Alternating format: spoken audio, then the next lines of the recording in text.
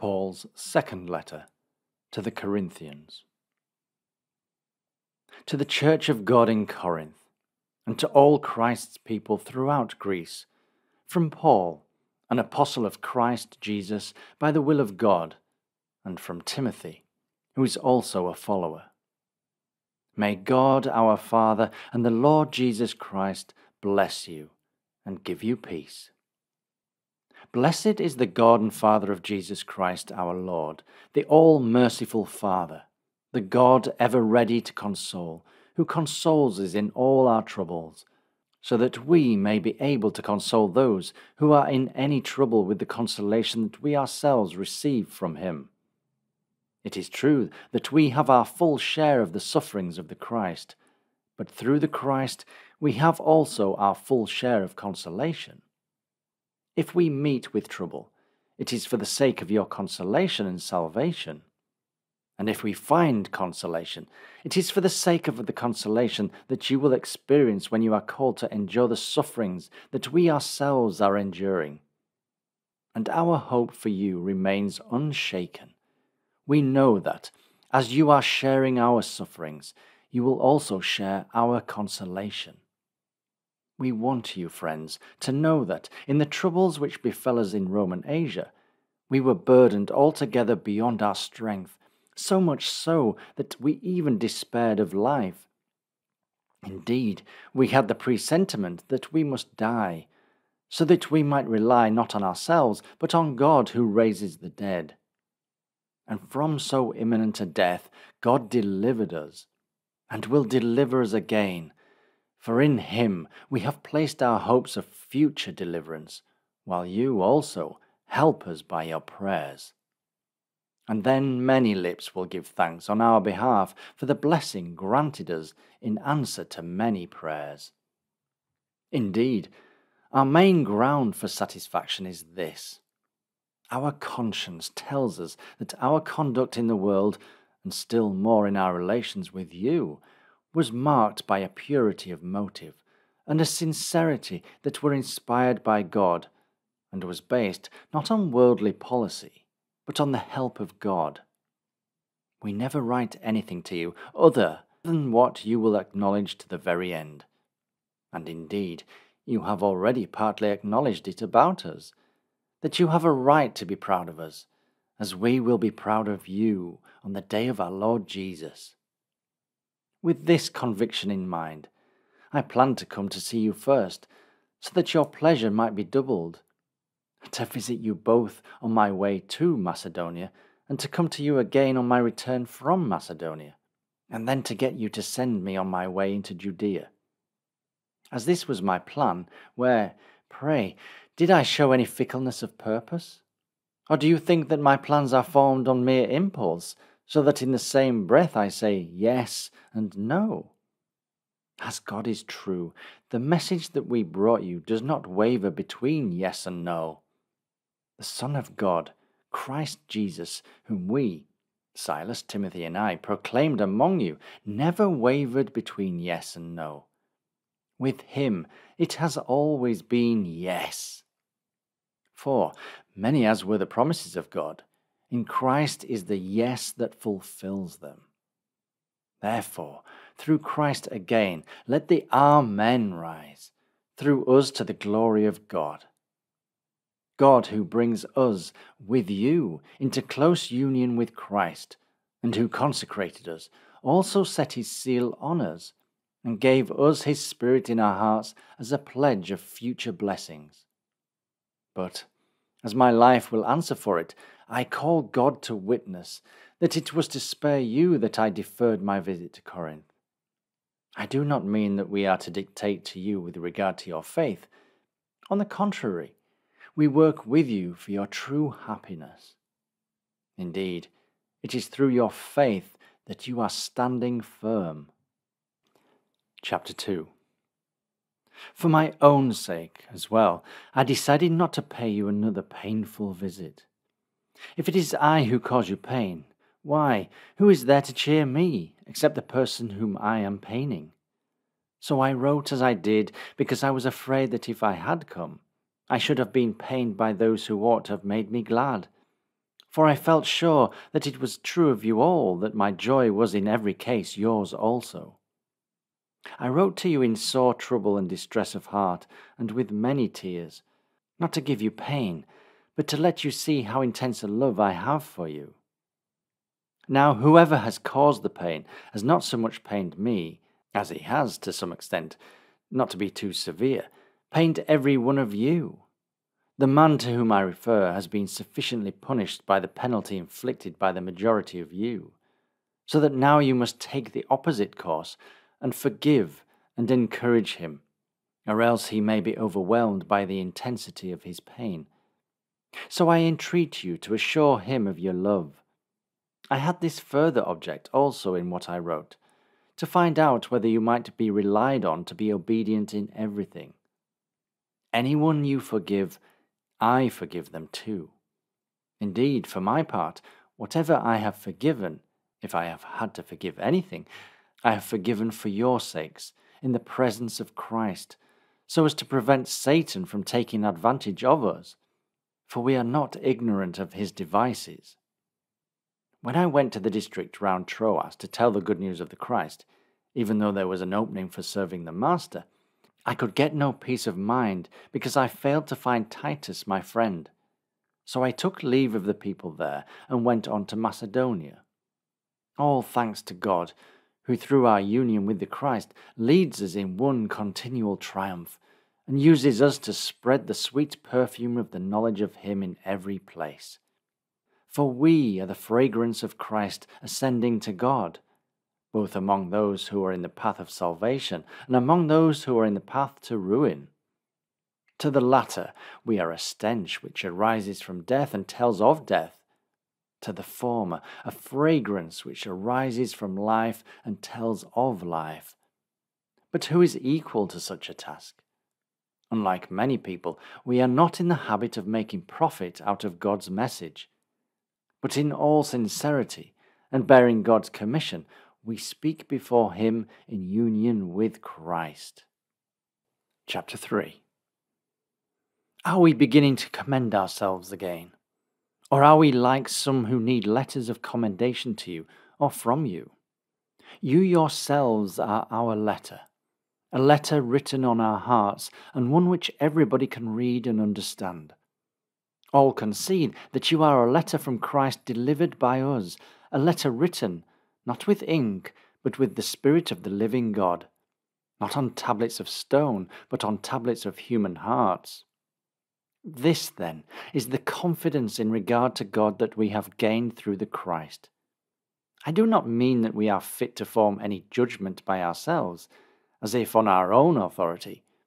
Our fitness comes from God, who himself made us fit to be assistants of a new covenant, of which the substance is not a written law, but a spirit.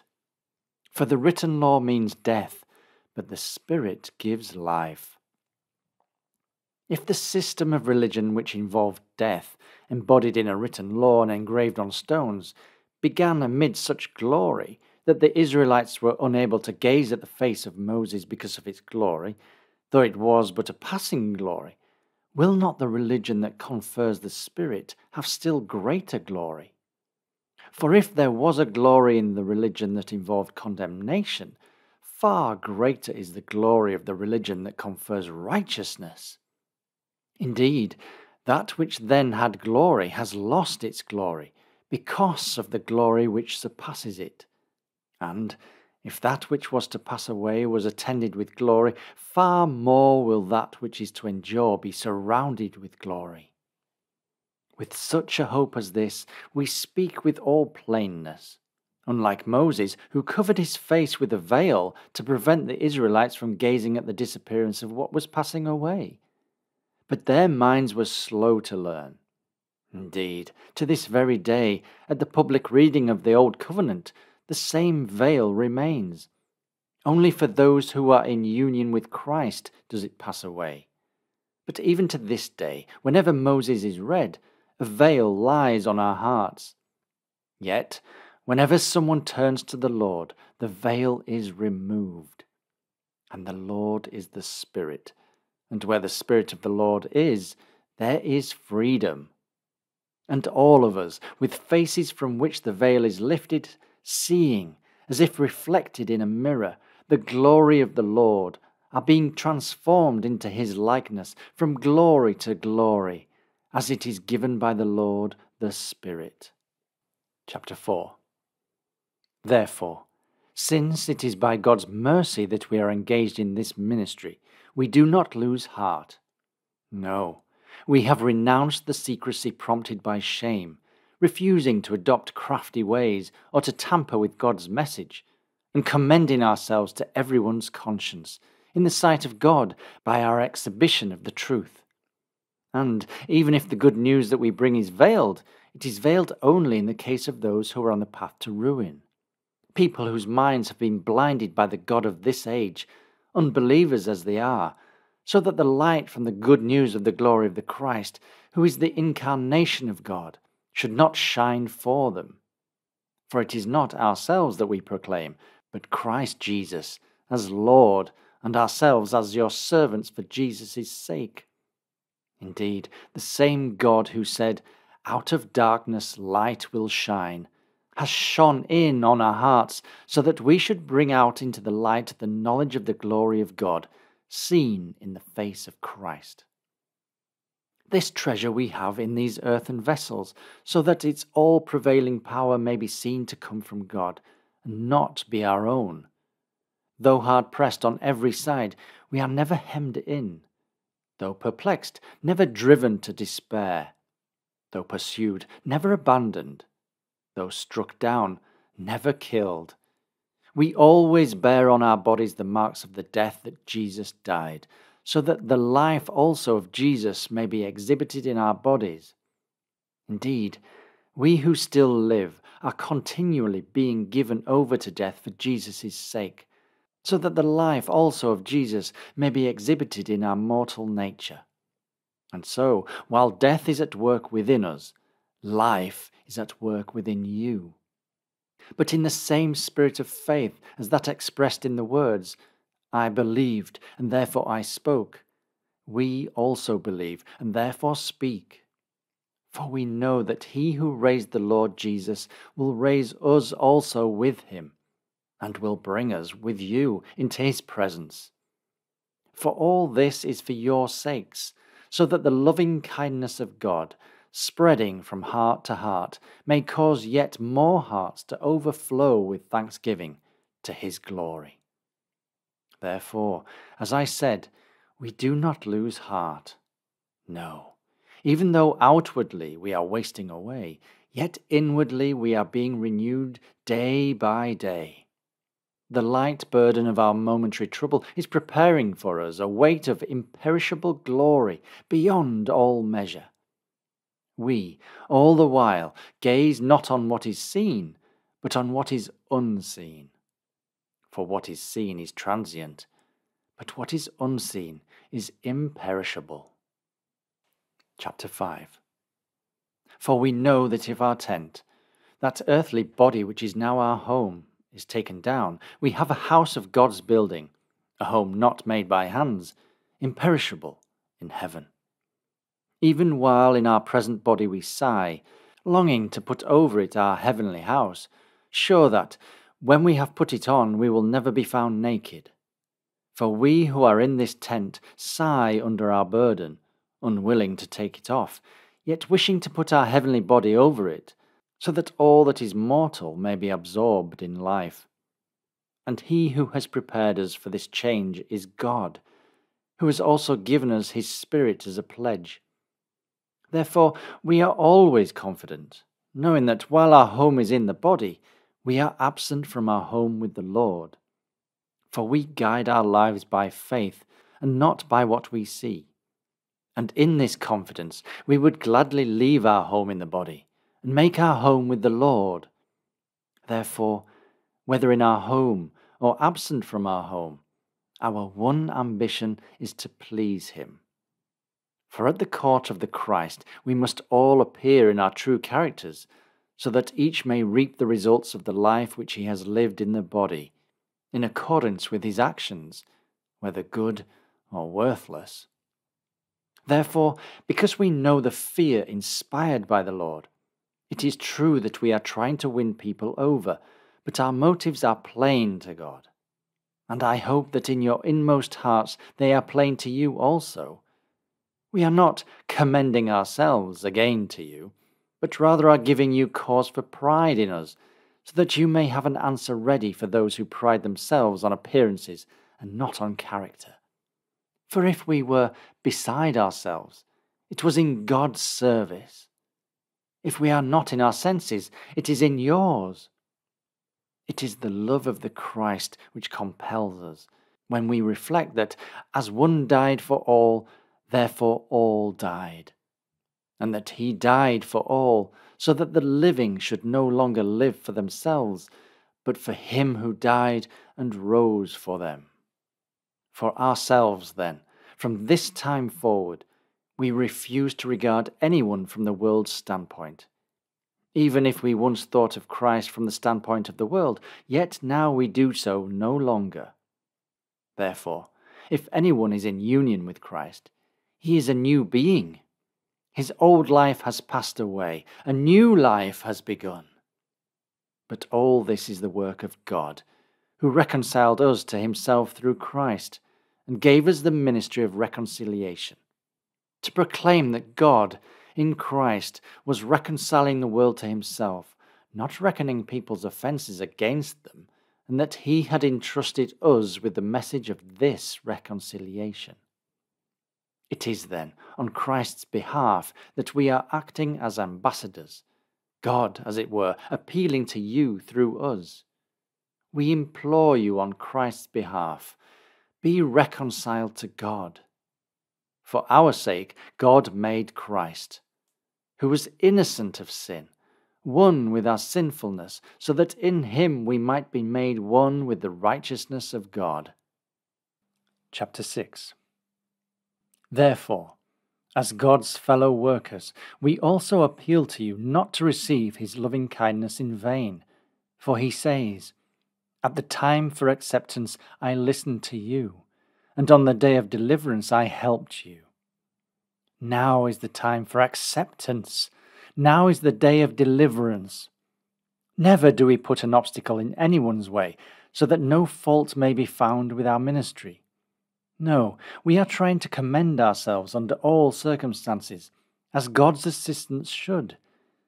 In many an hour of endurance, in troubles, in hardships, in difficulties, in floggings, in imprisonments, in riots, in toils, in sleepless nights, in hunger, by purity, by knowledge, by patience, by kindliness, by holiness of spirit, by unfeigned love, by the message of truth, and by the power of God, by the weapons of righteousness in the right hand and in the left, amid honour and disrepute, amid slander and praise, regarded as deceivers, yet proved to be true, as unknown, yet well known, as at death's door, yet, see, we are living, as chastised, yet not killed, as saddened, yet always rejoicing, as poor, yet enriching many, as having nothing, and yet possessing all things.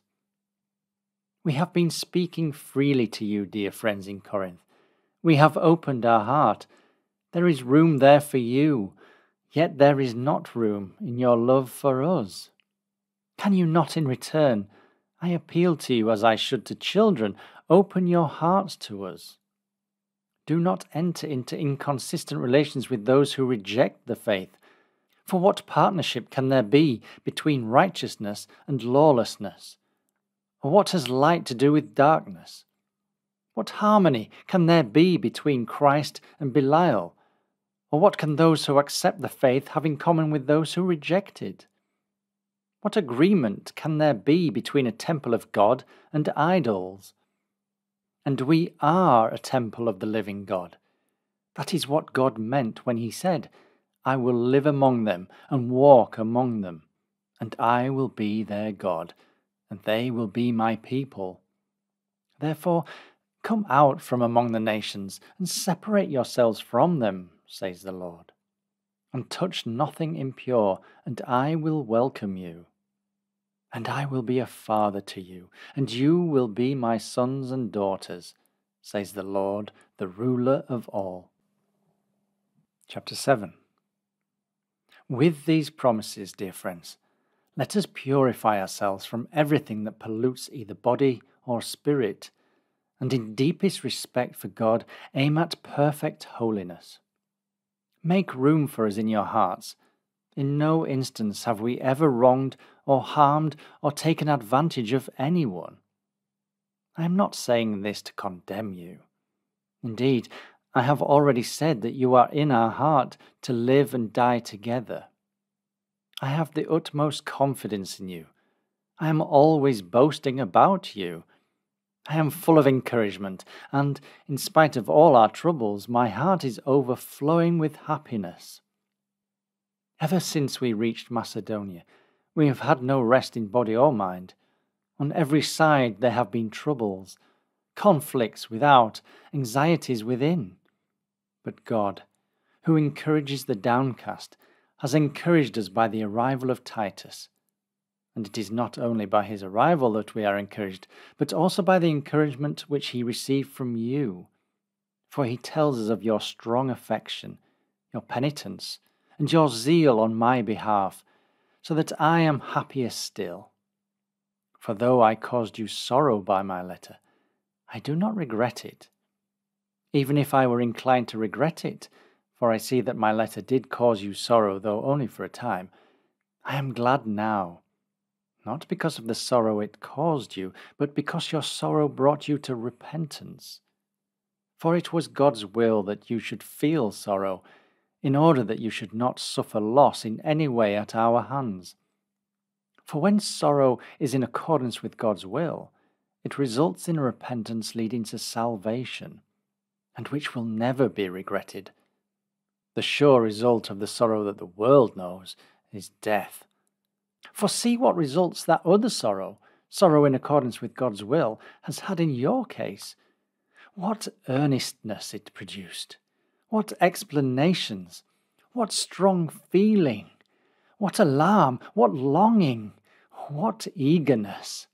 What readiness to punish! You have proved yourselves altogether free from guilt in that matter.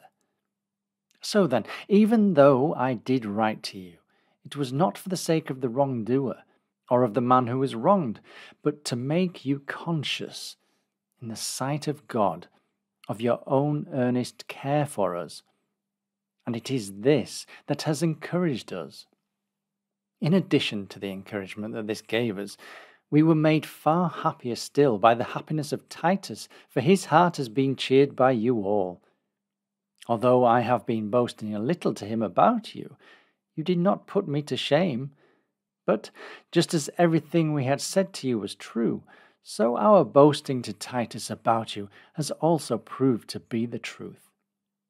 And his affection for you is all the greater, as he remembers the deference that you all showed him, and recalls how you received him with anxious care. I am glad that I can feel perfect confidence in you. Chapter 8.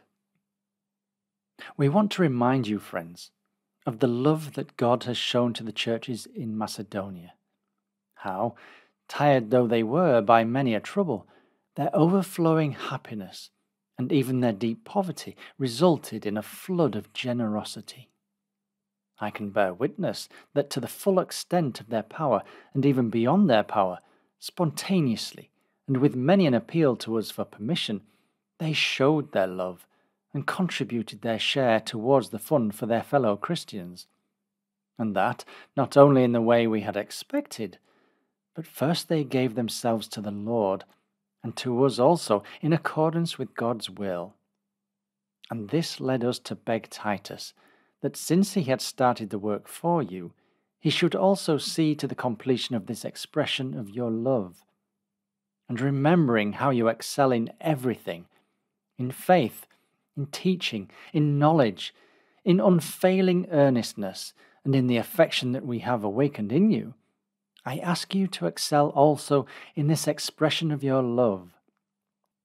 I am not laying a command on you, but I am making use of the earnestness shown by others to test the genuineness of your affection.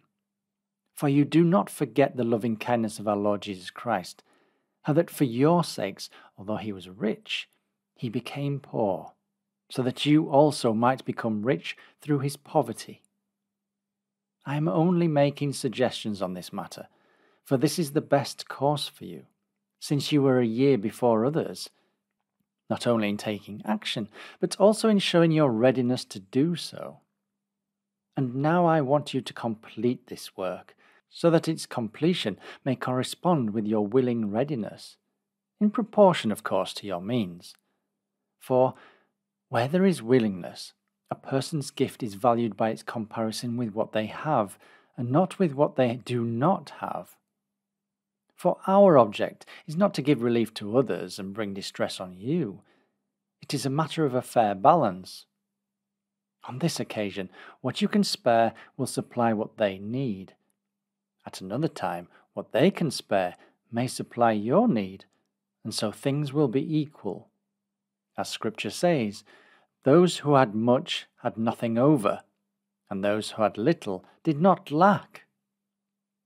I thank God for inspiring Titus with the same keen interest in your welfare that I have, for Titus has responded to my appeals, and, in his great earnestness, is starting to go to you of his own accord.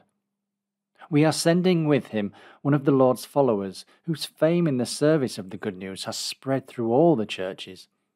And not only that, but he has been elected by the churches to accompany us on our journey, in connection with this expression of your love, which we are personally administering to the honour of the Lord and to show our deep interest. What we are specially guarding against is that any fault should be found with us in regard to our administration of this charitable fund. For we are trying to make arrangements which will be right, not only in the eyes of the Lord, but also in the eyes of people. We are also sending with them another of our friends, whose earnestness we have many a time proved in many ways, and whom we now find made even more earnest by his great confidence in you. If I must say anything about Titus, he is my intimate companion, and he shares my work for you. If it is our friends, they are delegates of the churches, an honour to Christ. Show them, therefore, so that the churches may see it, the proof of your affection, and the ground for our boasting to them about you. Chapter 9. With reference, indeed, to the fund for your fellow Christians, it is quite superfluous for me to say anything to you. I know, of course, your willingness to help, and I am always boasting of it to the Macedonians. I tell them that you in Greece have been ready for a year past, and it was really your zeal that stimulated most of them. So my reason for sending our friends is to prevent what we said about you from proving, in this particular matter, an empty boast, and to enable you to be as well prepared as I have been saying that you are. Otherwise, if any Macedonians were to come with me and find you unprepared, we, to say nothing of you, should feel ashamed of our present confidence. Therefore, I think it necessary to beg the friends to go to you in advance and to complete the arrangements for the gift, which you have already promised, so that it may be ready as a gift before I come, and not look as if it were being given under pressure. Remember the saying, scanty sowing, scanty harvest, plentiful sowing, plentiful harvest. Let everyone give as he has determined beforehand, not grudgingly or under compulsion, for God loves a cheerful giver. God has power to shower all kinds of blessings on you, so that, having, under all circumstances and on all occasions, all that you can need, you may be able to shower all kinds of benefits on others. As Scripture says, he shared freely, he gave to the poor. His righteousness continues forever. And he who supplies seed to the sower and bread for eating will supply you with seed, and cause it to increase, and will multiply the fruits of your righteousness. rich in all things yourselves, you will be able to show liberality to all, which, with our help, will cause thanksgiving to be offered to God.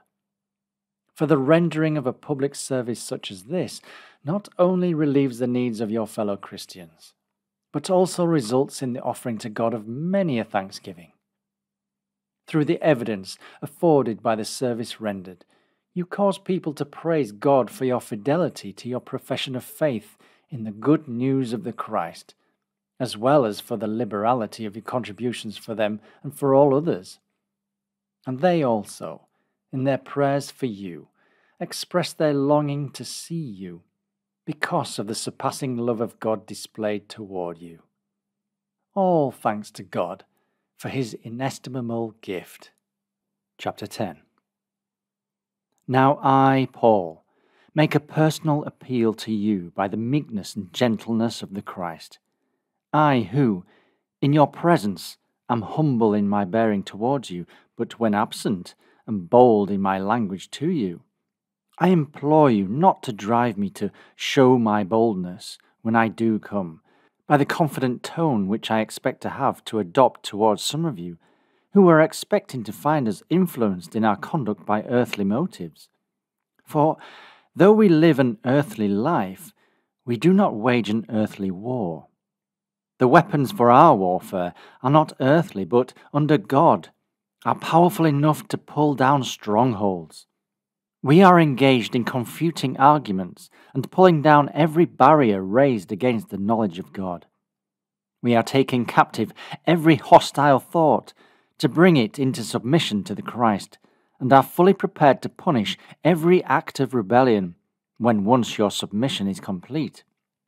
You look at the outward appearance of things. Let anyone who is confident that he belongs to Christ reflect for himself again on the fact that we belong to Christ no less than he does.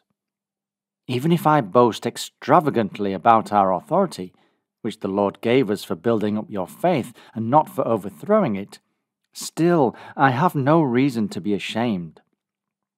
I say this so that it doesn't seem as if I am trying to overawe you by my letters. For people say, his letters are impressive and vigorous, but his personal appearance is insignificant and his speaking contemptible. Let such a person be assured of this, that our words in our letters show us to be, when absent, just what our deeds will show us to be when present. We have not indeed the audacity to class or compare ourselves with some of those who indulge in self-condemnation, but when such persons measure themselves by themselves and compare themselves with themselves, they show a want of wisdom. We, however, will not give way to unlimited boasting, but will confine ourselves to the limits of the sphere to which God limited us when he permitted us to come as far as Corinth. For it is not the case, as it would be if we were not in the habit of coming to you, that we are exceeding our bounds. Why, we were the very first to reach you with the good news of the Christ. Our boasting, therefore, is not unlimited, nor does it extend to the labors of others. But our hope is that, as your faith grows, our influence among you may be very greatly increased, though still confined to our sphere, so that we will be able to tell the good news in the districts beyond you, without trespassing on the sphere assigned to others, or boasting of what has already been done. Let anyone who boasts make their boast of the Lord, for it is not those who commend themselves that stand the test, but those who are commended by the Lord. Chapter 11. I could wish that you would tolerate a little folly in me, but indeed you do tolerate me. I am jealous over you with the jealousy of God, for I promised you in marriage as a pure bride to one husband, the Christ. Yet I fear that it may turn out that, just as the snake by his craftiness deceived Eve, so your minds may have lost the loyalty and purity due from you to the Christ. For if some newcomer is proclaiming a Jesus other than him whom we proclaimed, or if you are receiving a spirit different from the spirit which you received, or a good news different from that which you welcomed, Then you are marvelously tolerant. I do not regard myself as in any way inferior to the most eminent apostles. Though I am no trained orator, yet I am not without knowledge. Indeed, we made this perfectly clear to you in every way. Perhaps you say that I did wrong in humbling myself, that you might be exalted. I mean because I told you God's good news without payment. I robbed other churches by taking pay from them, so that I might serve you. And, when I was with you in need, I did not become a burden to any of you. For our friends, on coming from Macedonia, supplied my needs. I kept myself, and will keep myself from being an expense to you in any way. As surely as I know anything of the truth of Christ, this boast, as far as I am concerned, will not be stopped in any part of Greece. Why? Because I do not love you? God knows that I do. What I am doing now, I will continue to do, in order to cut away the ground from under those who are wishing for some ground for attacking me, so that as regards the thing of which they boast, they may appear in their true characters, just as we do. Such people are false apostles, treacherous workers, disguising themselves as apostles of Christ. And no wonder, for even Satan disguises himself as an angel of light.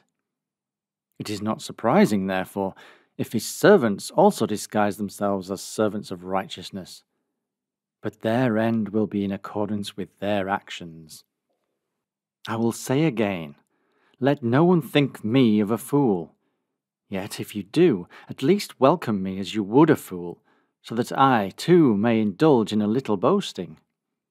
When I speak like this, I am not speaking as the master would, but as a fool might, in boasting so confidently. As so many are boasting of earthly things, I too will boast. For all your cleverness, you tolerate fools willingly enough. You tolerate a person even when they enslave you, when they plunder you, when they get you into their power, when they put on airs of superiority, when they strike you in the face.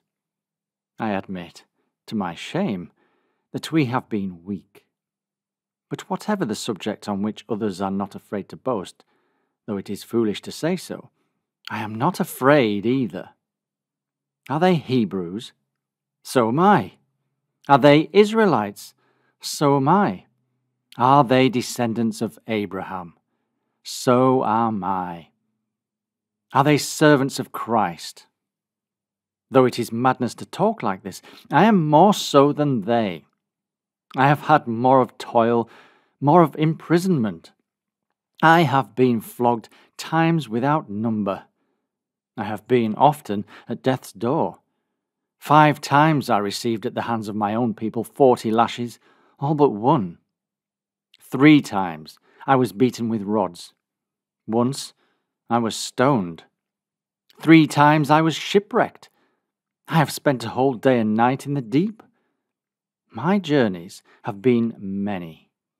I have been through dangers from rivers, dangers from robbers, dangers from my own people, dangers from the Gentiles, dangers in towns, dangers in the country, dangers on the sea, dangers among people pretending to be followers of the Lord. I have been through toil and hardship. I have passed many a sleepless night. I have endured hunger and thirst. I have often been without food. I have known cold and nakedness. And, not to speak of other things, there is my daily burden of anxiety about all the churches. Who is weak without my being weak? Who is led astray without my burning with indignation? If I must boast, I will boast of things which show my weakness. The God and Father of the Lord Jesus, He who is forever blessed, knows that I am speaking the truth. When I was in Damascus, the governor under King Aretas had the gates of that city guarded so as to arrest me, but I was let down in a basket through a window in the wall, and so escaped his hands. Chapter 12. I must boast. It is unprofitable. but I will pass to visions and revelations given by the Lord. I know a man in union with Christ, who 14 years ago, whether in the body or out of the body, I do not know, God knows, was caught up, this man of whom I am speaking, to the third heaven. And I know that this man, whether in the body or separated from the body, I do not know, God knows, was caught up into paradise, and heard unspeakable things of which no human being may tell. About such a man I will boast, but about myself I will not boast except as regards my weaknesses.